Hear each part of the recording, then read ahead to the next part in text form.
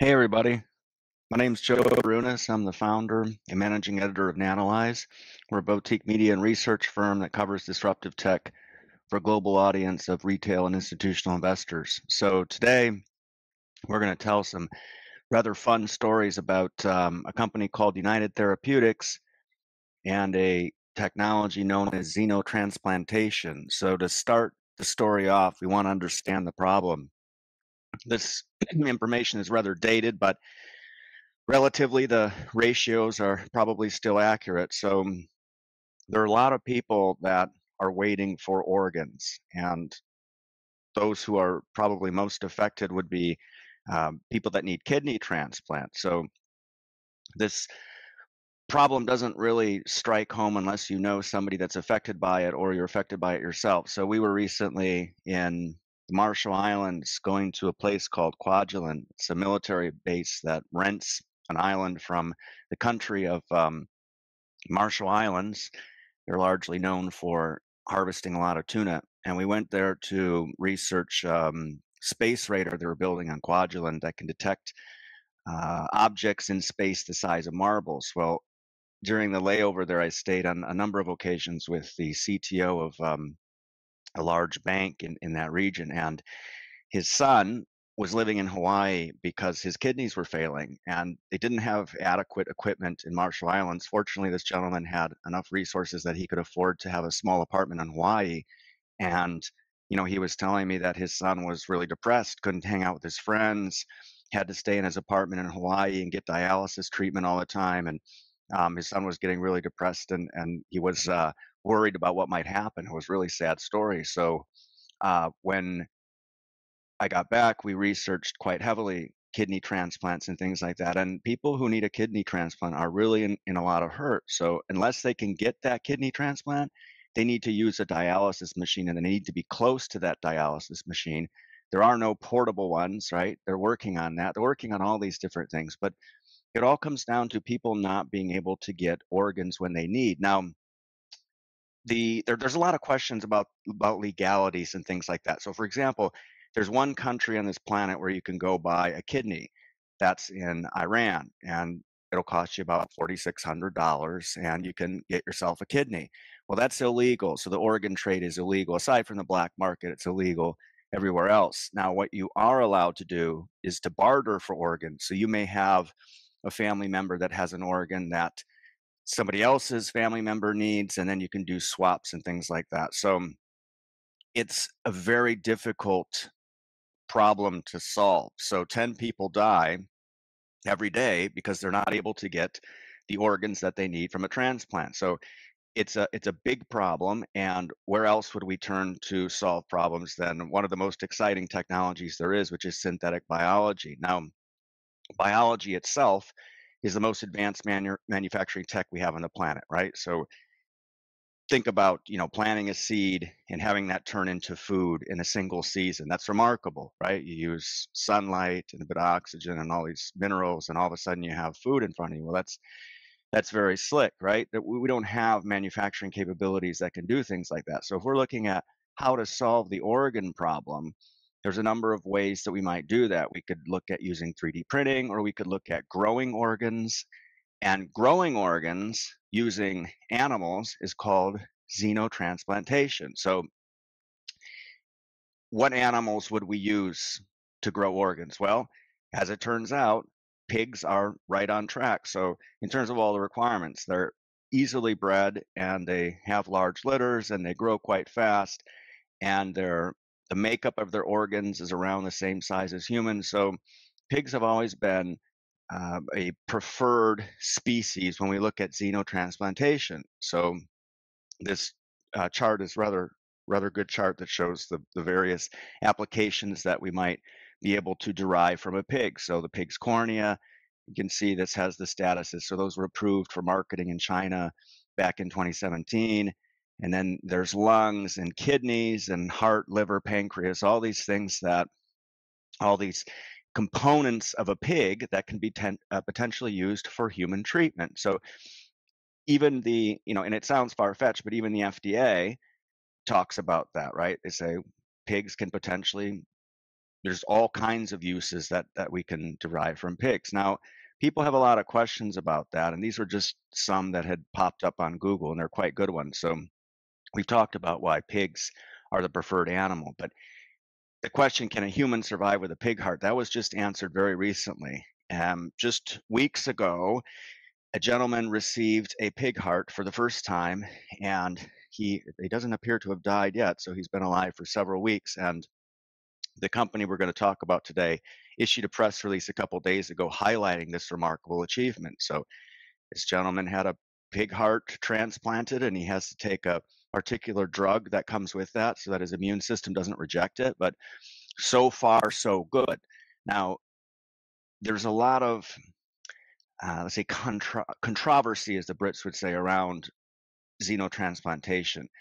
And the points of contention mainly are that we don't know what sort of retroviruses this could possibly create as a result of mixing organs between species, and we don't know how to allocate organs to who should get them first. And then PETA's complaining, of course, because even though the average American eats 51 pounds of pork a year, we need to make sure that the pork that we're using to save lives is treated fairly, never mind all the pigs that are cold for human consumption. So there are a lot of things that need to be ironed out, and I'm sure the people on the organ waiting list are probably less worried about some of these problems, but they still need to be considered because some could be a showstopper to the investment thesis. All right.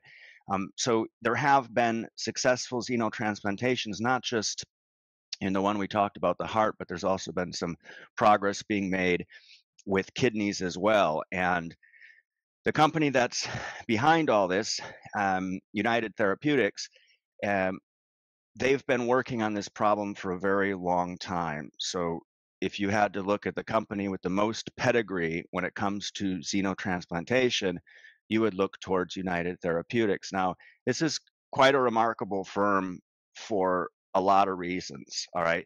So the first time you go to their website and you check out the way they've designed it's very unique, and right away you know that you're looking at a very unique company and the things they say and the way that they choose to portray themselves.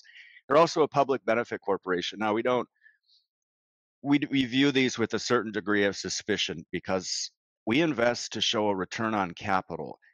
And then when you give us that return on capital, we'll decide what charities and causes we want to donate to. We do not want corporations deciding that for us, nor do we want their resources dedicated to anything but executing on their mission statement. So public benefit corporations, we've talked about them before, the likes of Ben and Jerry's and Patagonia, extremely political firms. That's another problem that arises. But in respect to United Therapeutics, you just get the feeling that they probably have your best interests in mind, and I'll tell you why.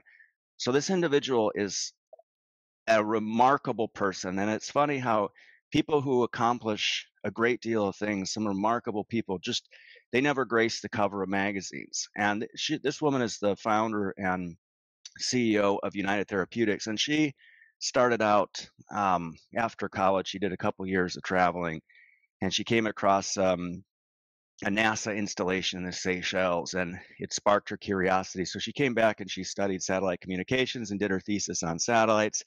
Then she did her 4-year JD MBA program, became a lawyer. She launched several satellite communications companies, including Sirius. Now, this is remarkable. During that time, she's a successful telecom executive. Her daughter has a really bad illness, and she looks around and there's nobody that has a drug that can help her daughter. So she founds a biotech firm.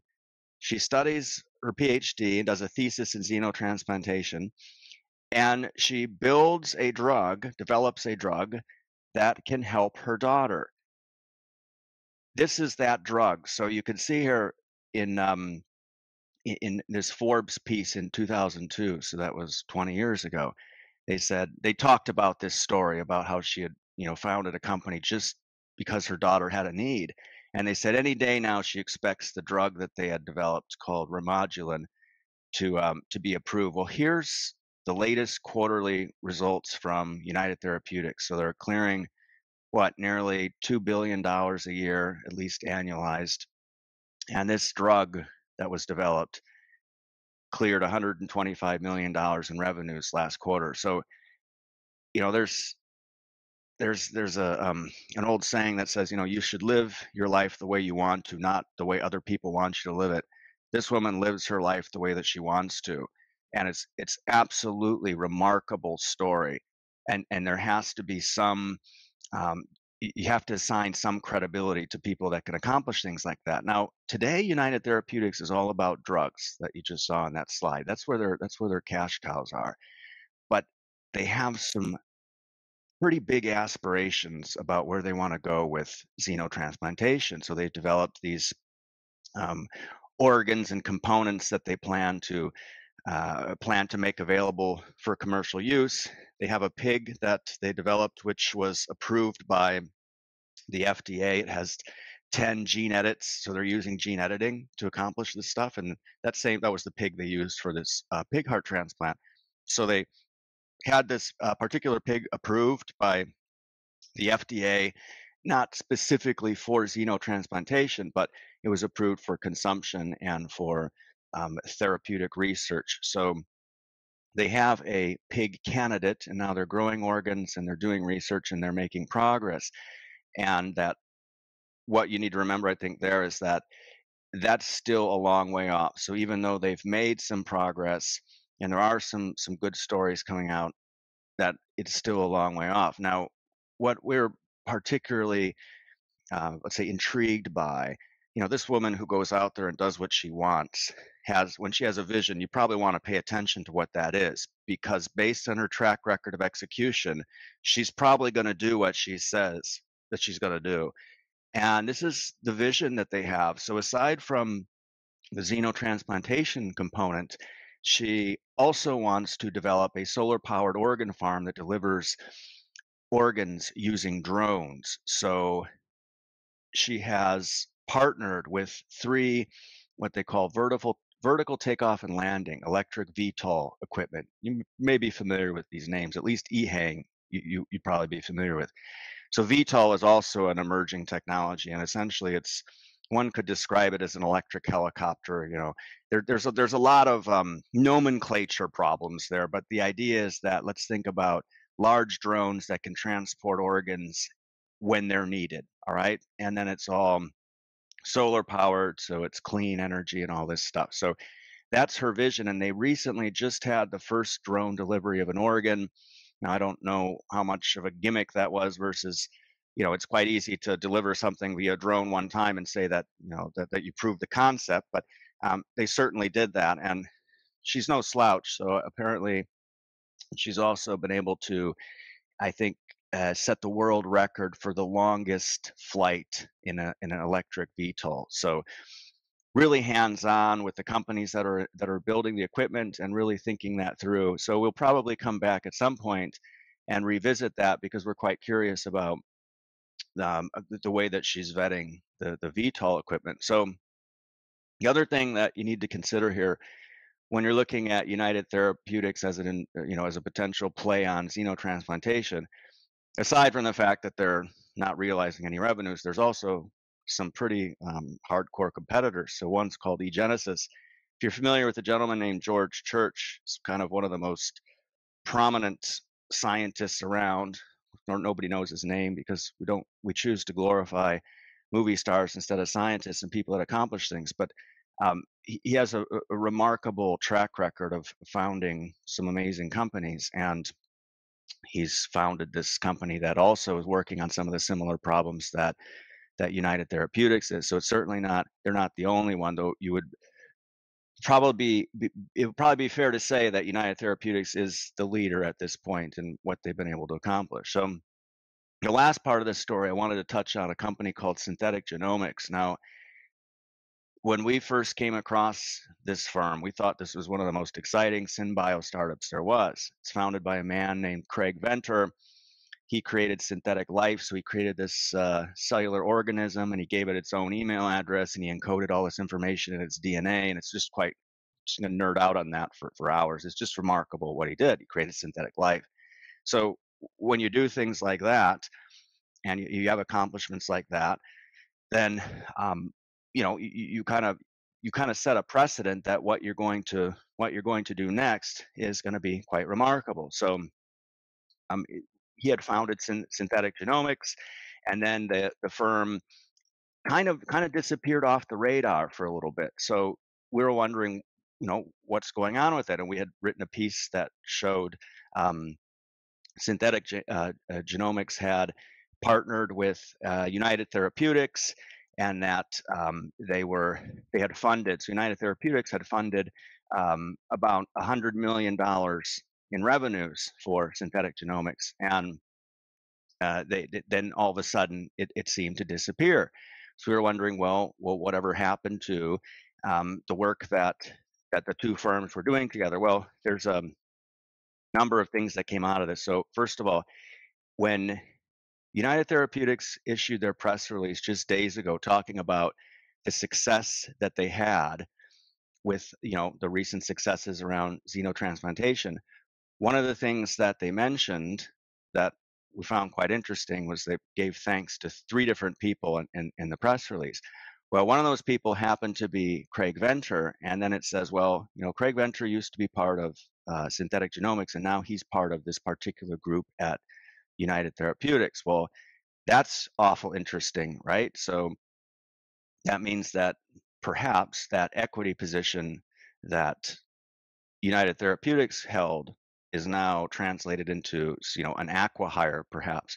So that was one component of synthetic genomics that's accounted for. The other was a desktop DNA factory. So the company's name is Codex, and we the intern that built this slide, you can see clearly didn't fill out the names here. But the new DNA printing machine, there's a firm now that's publicly traded called Codex, and they're a $200 million firm. They don't have meaningful revenues yet, but they're selling this desktop DNA factory, printing machine, whatnot, similar to the work that DNA Script is doing. That's something we talked about in our recent piece on Twist Biosciences. I don't know if that's been published yet, but it's worth a look. And then the third thing that they did is that they renamed themselves to Viridos, Virdos, and now they're working with ExxonMobil to create biofuels. And the start of that was back quite a long time ago, 15 years ago, when ExxonMobil said they were committing $600 million to biofuels. And then a couple of years passed, they said, well, we need to go back to the drawing board because it's not really ready for commercial use, blah, blah, blah. 2017, they renewed, and then now you have them saying, well, we're going to be renewing efforts with ExxonMobil. We've renamed ourselves, and this is what we're going to be doing. So the end result of synthetic genomics is now we believe reached a conclusion, and that's these three parts. You have some of the work they're doing is at United Therapeutics, some is now in this DNA printing machine that had an IPO and the company's publicly traded, and his other bit is the rename pivot. Well, it's not a pivot, they've been doing that for a long time now, is quote unquote renewing their efforts with ExxonMobil. So that's worth noting, because a lot of people were paying attention, and we had readers asking us about what had ever happened with synthetic genomics, and that appears to what's been happened. So the last thing we'll mention, fair disclosure. So back when we were originally researching United Therapeutics, we were really excited about the story and extremely impressed with the founders' track record and accomplishments, and wanted to support that. So we held a position. And then over time, we revised our tech stock portfolio, put together our investing methodology, and that stock no longer exists in our portfolio. There's a couple of reasons for that. First of all, these biotech firms, and you can look at the price chart and see the volatility for yourself. They're very risky and subject to regulatory whims. So we don't like the unexpected, the things you can't control, because that increases risk. Those externalities result in higher volatility. So this is a very risky stock by itself. Second, they haven't realized any revenues, and they're probably a ways from that. It's hard to say. Could be half a decade, could be a decade, could be a couple years. You just don't know. But until they break out a revenue segment that specifically mentions xenotransplantation, so that means they have traction, they have product market fit, it's not something that we'd look at to invest in. So we love the story. We absolutely are just blown away by the acumen and track record and accomplishments of the founder. And this firm should be a MBA business case study. It's just remarkable. But we're going to avoid investing in the company based on the xenotransplantation thesis until revenues appear. And there's also a conversation you can have around how large the total addressable market might be. You say, well, how much is a kidney? Multiply that by the wait list. Then, 3,000 people a month come on board needing a kidney every month. So then you can start running the numbers on that. And we did some back the napkin math, and it's a pretty decent business. But again, very difficult to try to get market estimates for that because all the research firms are just so far off that it's just meaningless. So certainly something to watch. Go ahead and make sure you subscribe to our YouTube channel, like the video, all that stuff, and we'll be continuing to put out videos on similar topics, and especially things that relate to gene editing and exciting stuff that's happening in the world of synbio. So thank you very much for your time. Much appreciated.